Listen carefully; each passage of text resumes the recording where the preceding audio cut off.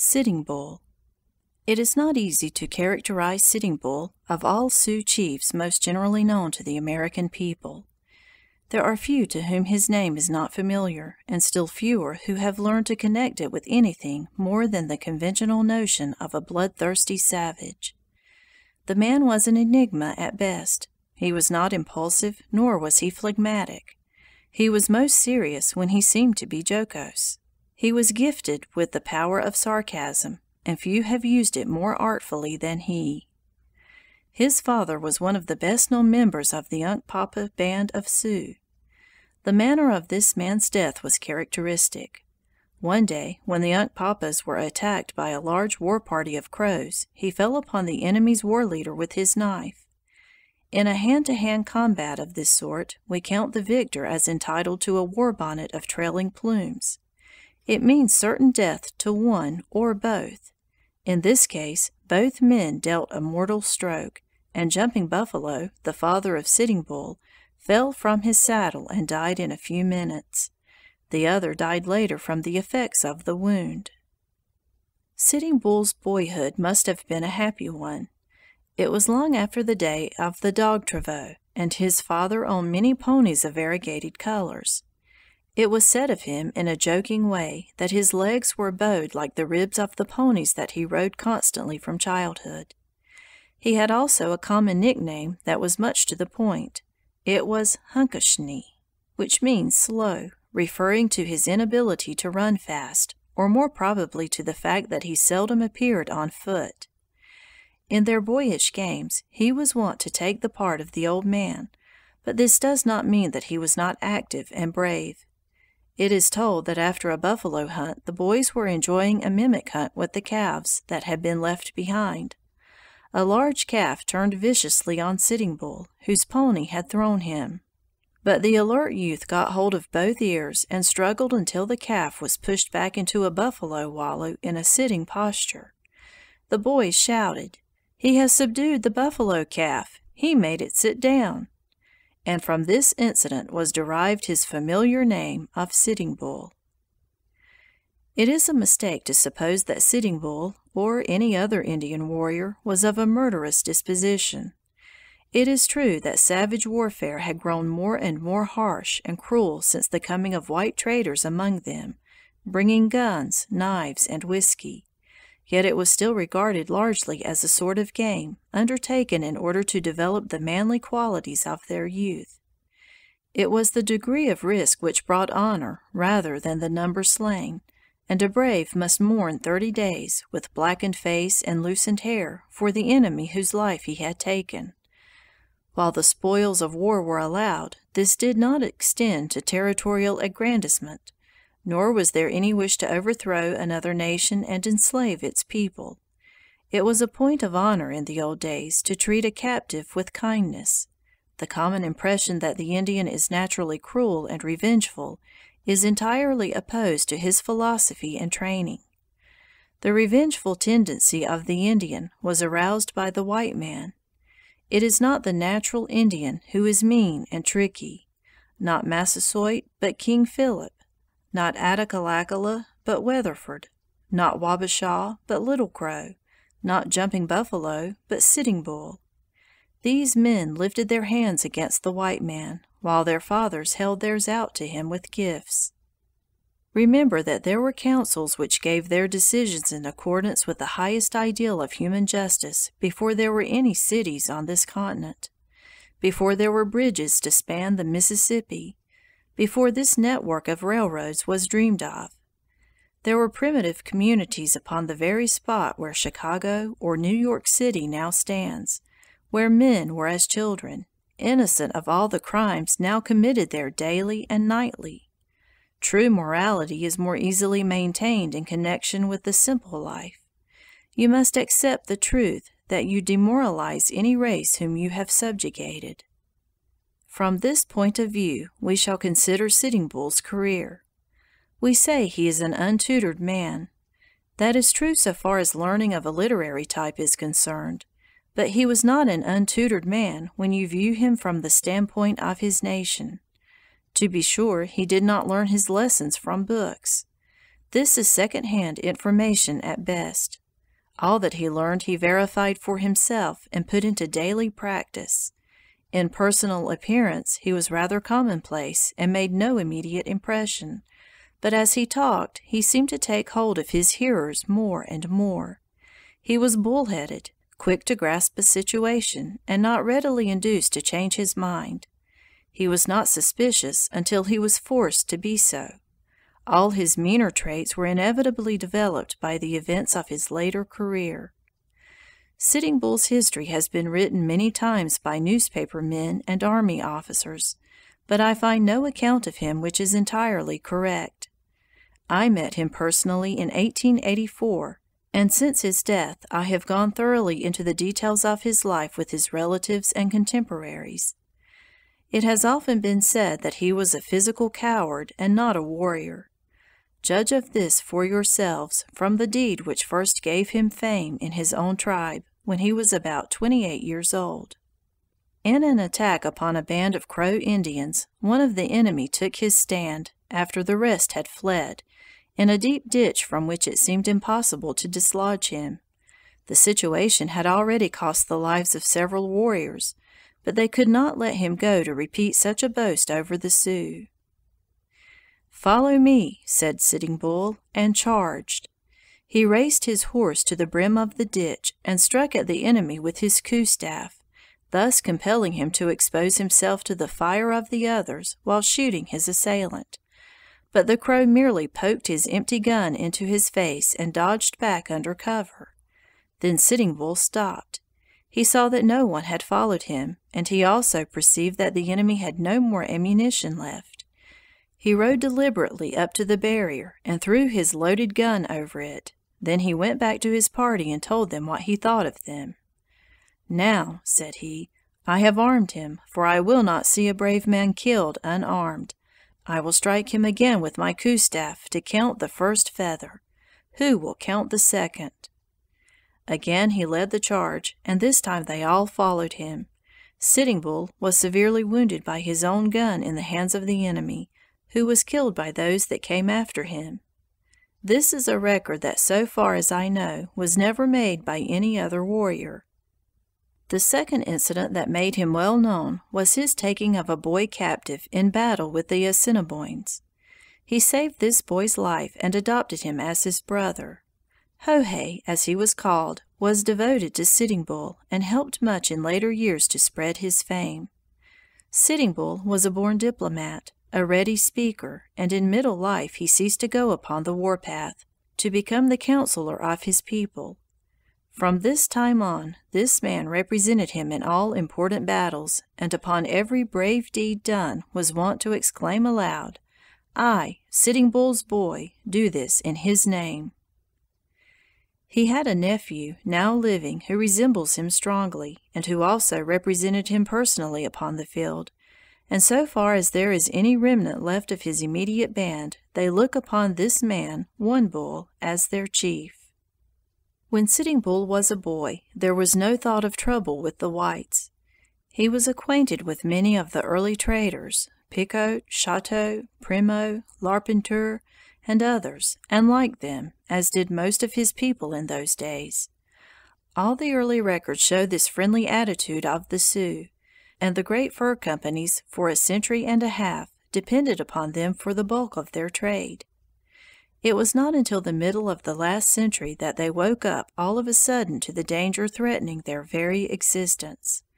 Yet at that time many of the old chiefs had been already depraved by the whiskey and other vices of the whites, and in the vicinity of the forts and trading posts at Sioux City, St. Paul, and Cheyenne, there was general demoralization.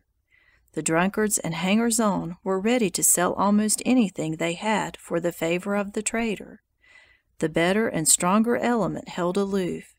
They would not have anything of the white man except his hatchet, gun, and knife. They utterly refused to cede their lands, and as for the rest, they were willing to let him alone as long as he did not interfere with their life and customs, which was not long.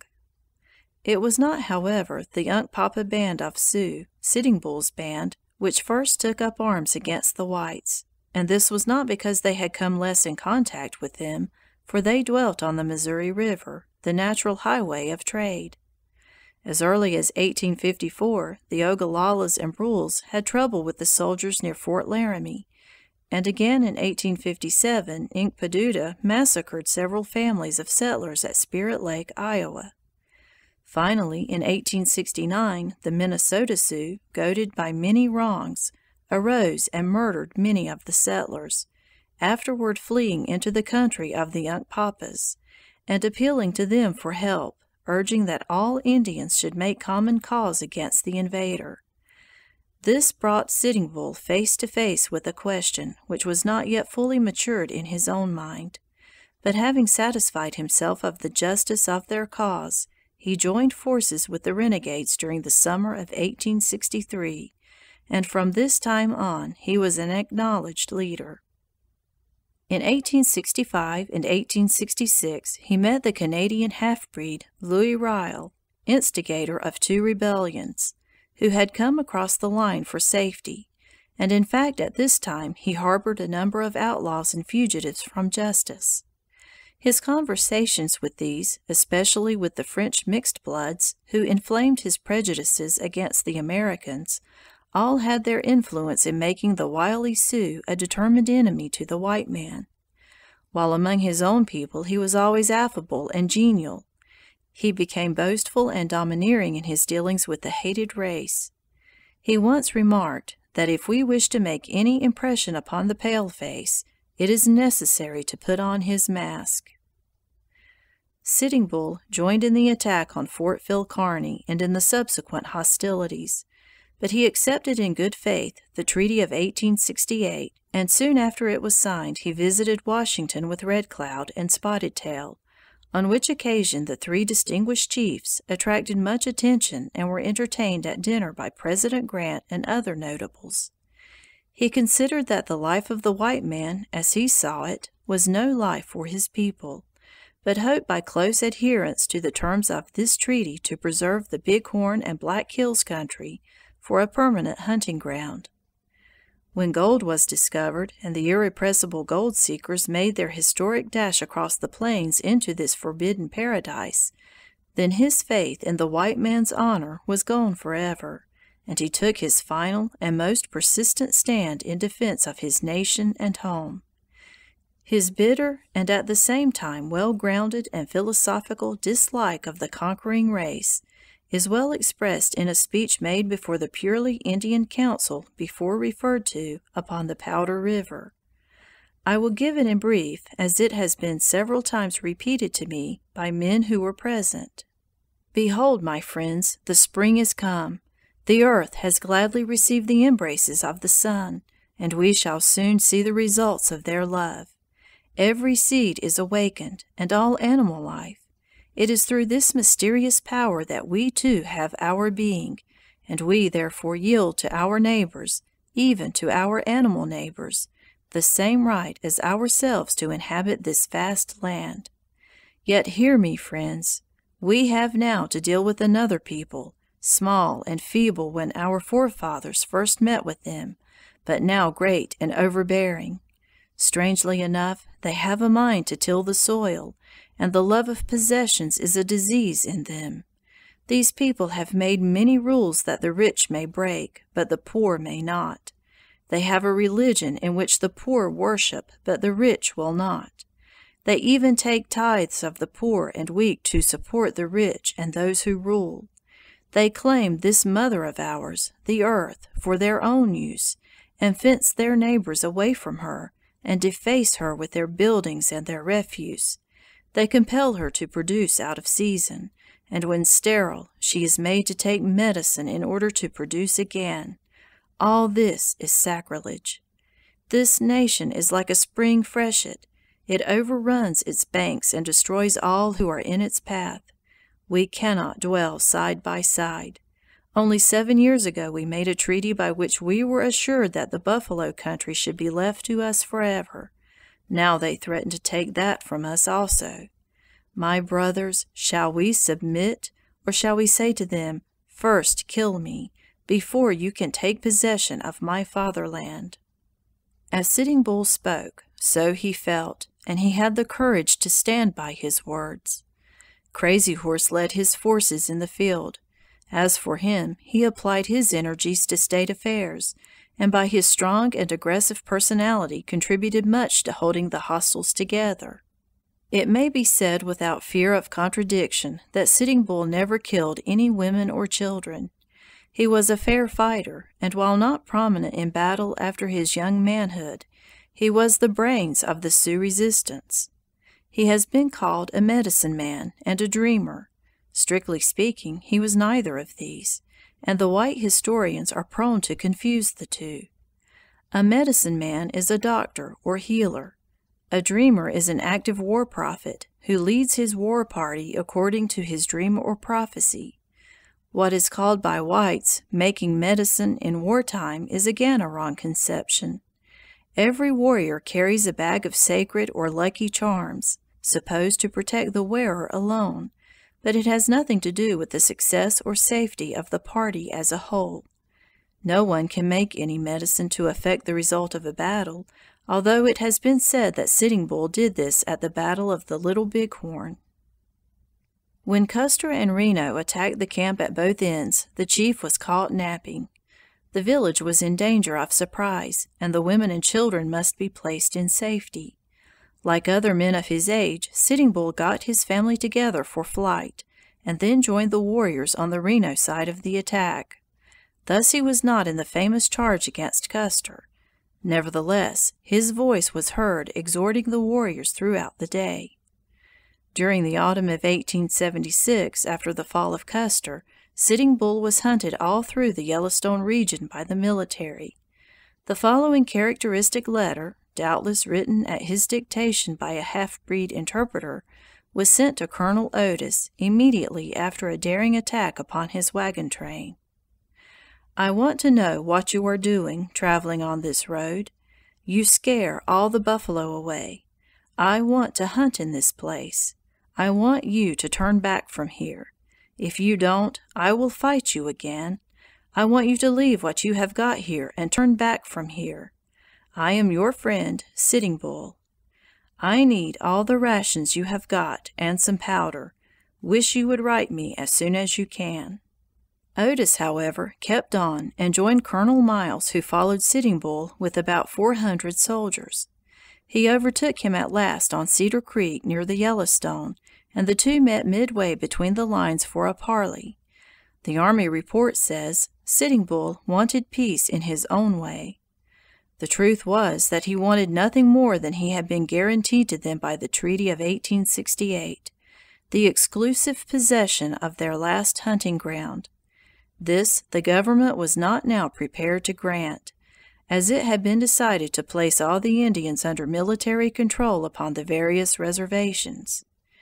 Since it was impossible to reconcile two such conflicting demands, the hostiles were driven about from pillar to post for several more years, and finally took refuge across the line in Canada, where Sitting Bull had placed his last hope of justice and freedom for his race.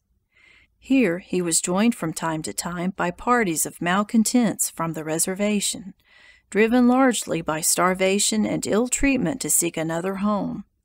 Here, too, they were followed by United States commissioners, headed by General Terry, who endeavored to persuade him to return, promising abundance of food and fair treatment, despite the fact that the exiles were well aware of the miserable condition of the good Indians upon the reservations.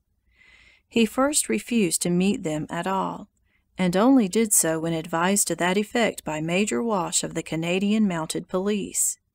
This was his characteristic remark: "If you have one honest man in Washington, send him here, and I will talk to him." Sitting Bull was not moved by fair words, but when he found that if they had liberty on that side, they had little else, that the Canadian government would give them protection but no food, that the buffalo had been all but exterminated, and his starving people were already beginning to desert him, he was compelled at last, in 1881, to report at Fort Buford, North Dakota, with his band of hungry, homeless, and discouraged refugees. It was, after all, to hunger and not to the strong arm of the military that he surrendered in the end. In spite of the invitation that had been extended to him in the name of the Great Father at Washington, he was immediately thrown into a military prison, and afterward handed over to Colonel Cody, Buffalo Bill, as an advertisement for his Wild West show. After traveling about for several years with the famous showman, thus increasing his knowledge of the weaknesses as well as the strength of the white man, the deposed and humiliated chief settled down quietly with his people upon the Standing Rock Agency in North Dakota, where this immediate band occupied the Grand River district and set to raising cattle and horses. They made good progress, much better in fact than that of the coffee coolers or loafer Indians, received the missionaries kindly, and were soon a church-going people. When the commissions of 1888 and 1889 came to treat with the Sioux for a further cession of land and a reduction of their reservations, nearly all were opposed to consent on any terms. Nevertheless, by hook or by crook, enough signatures were finally obtained to carry the measure through, although it is said that many were those of women and the so-called squawmen, who had no rights in the land. At the same time, rations were cut down, and there was general hardship and dissatisfaction. Crazy Horse was long since dead. Spotted Tail had fallen at the hands of one of his own tribe.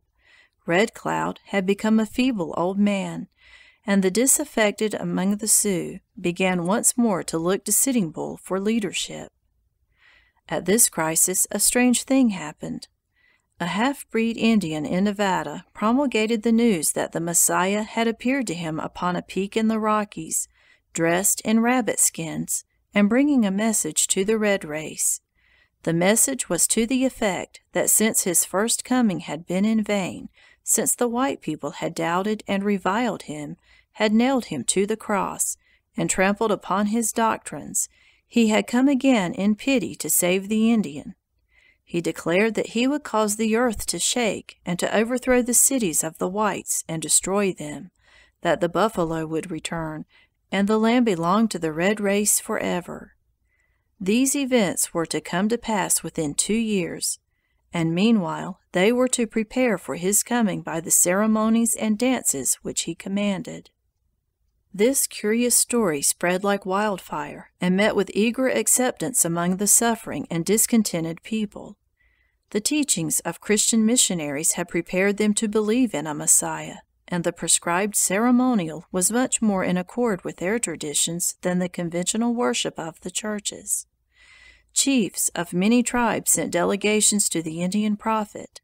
Short Bull, Kicking Bear, and others went from among the Sioux, and on their return all inaugurated the dances at once. There was an attempt at first to keep the matter secret, but it soon became generally known and seriously disconcerted the Indian agents and others, who were quick to suspect a hostile conspiracy under all this religious enthusiasm. As a matter of fact, there was no thought of an uprising. The dancing was innocent enough, and pathetic enough their despairing hope in a pitiful Savior who should overwhelm their oppressors and bring back their golden age. When the Indians refused to give up the ghost dance at the bidding of the authorities, the growing suspicion and alarm focused on Sitting Bull, who in spirit had never been any too submissive, and it was determined to order his arrest. At the special request of Major McLaughlin, agent at Standing Rock, 40 of his Indian police were sent out to Sitting Bull's home on Grand River to secure his person, followed at some little distance by a body of United States troops for reinforcement in case of trouble. These police are enlisted from among the tribesmen at each agency and have proved uniformly brave and faithful. They entered the cabin at daybreak, aroused the chief from a sound slumber, helped him to dress, and led him unresisting from the house. But when he came out in the gray dawn of that December morning in 1890, to find his cabin surrounded by armed men, and himself led away to he knew not what fate, he cried out loudly, "They have taken me! What say you to it?" Men poured out of the neighboring houses, and in a few minutes the police were themselves surrounded with an excited and rapidly increasing throng. They harangued the crowd in vain. Sitting Bull's blood was up, and he again appealed to his men. His adopted brother, the Assiniboine captive whose life he had saved so many years before, was the first to fire. His shot killed Lieutenant Bullhead, who held Sitting Bull by the arm. Then there was a short but sharp conflict, in which Sitting Bull and 6 of his defenders and 6 of the Indian police were slain, with many more wounded. The chief's young son, Crowfoot, and his devoted brother died with him. When all was over and the terrified people had fled precipitately across the river, the soldiers appeared upon the brow of the long hill and fired their Hotchkiss guns into the deserted camp. Thus ended the life of a natural strategist of no mean courage and ability. The great chief was buried without honors outside the cemetery at the post, and for some years the grave was marked by a mere board at its head. Recently, some women have built a cairn of rocks there in token of respect and remembrance.